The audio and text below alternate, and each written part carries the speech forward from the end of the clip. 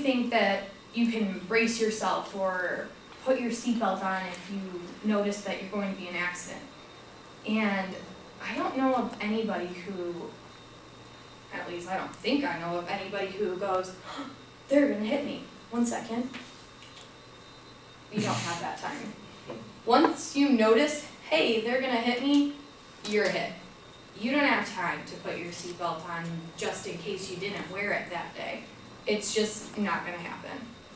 Now, you may say, I'm a safe driver, and even if I wear my seatbelt, I'm going to be okay.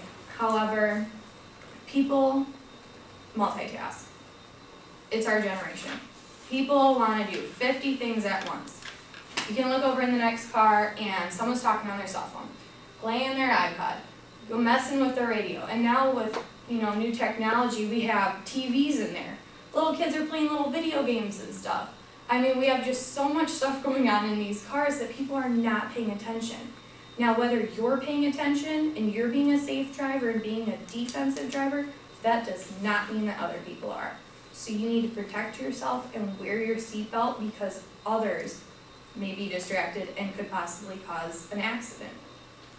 Now, also on Michigan roads. We live in Michigan, it rains, it's snowing, you wake up, you have no idea what the weather's going to be, which is exactly why you also need to wear your seatbelt because the weather conditions are so bad. Now, it is a law that you have to wear your seatbelt in Michigan, which I think is a very good law, but you need to wear your seatbelt because those road conditions, I mean, how many of us have been on the road and it's so icy that, we're slipping and sliding around? That it's going to happen. It's going to happen because you live in Michigan. So if you wear your seatbelt and you're sliding around, at least you're secure. And if you hit a railing, you're not going to be flying out of the car. So, some of you also think that when you take short trips, you don't have to wear your seatbelt. Oh, I'm an Olivet. I'm just driving 30 down Main Street with one blinking yellow light. I don't need my seatbelt. But the fact is, people who get into accidents, these mostly occur in familiar areas or areas that have a low speed limit. For instance, my dad, I think it was like 2 summers ago, he was driving down Main Street and he was just cruising, going like 45. There was right out on this intersection towards BP, well, we live right past the football field, so that he was going home. But some car flew out and hit his car, the front of his car. He was going 40 miles an hour, wasn't wearing his seatbelt, but he thought he was okay because he lives around here, he's comfortable driving around here, he feels safe, but that's where the accidents occur. The Motor Vehicle Association says that most accidents occur on local roads, just because we're more comfortable with it. But that's where it happens, and that's why it's most important to wear your seatbelt every time.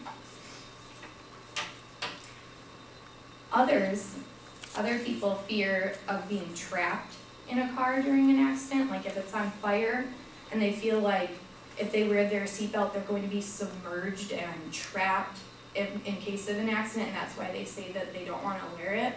However, in these type of accidents, only 0.5% of accidents are these big collisions and fire, and so it doesn't really make sense to me not to wear your seatbelt because, oh, I might get into a crash and it might explode and I need to get out. Well, in those type of accidents, your seatbelt will actually save you because your car is probably flipping around, catching on fire, and your seatbelt is going to hold you in there and keep you conscious and alive, and therefore you can get out of that situation rather than dying and burning automatically.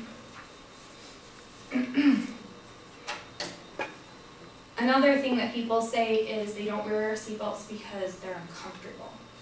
Now, I hate it when I'm in the car and I have my seatbelt up on my neck and it's rubbing and it's all over me and holding me back. But the thing is, there are adjusters on every car almost now. I don't know about older cars, but the little console right here where you can tuck the seatbelt in, that backs it away and keeps it from rubbing on your neck so it's more comfortable. But when people say that seatbelts are uncomfortable, I kind of want to ask them, would you choose a seatbelt or a wheelchair? So, I urge you to fasten your seatbelts every time you ride in a car. Some of you say that you might forget, or you don't really want to because you're only driving 30 miles. But forgetting that one time could cause an injury to yourself, and you could possibly get killed in an accident. So please buckle up. It only takes a few seconds, and if you don't, you might regret it someday when you're in a wheelchair. Or you might not have a chance to regret it. Thank you.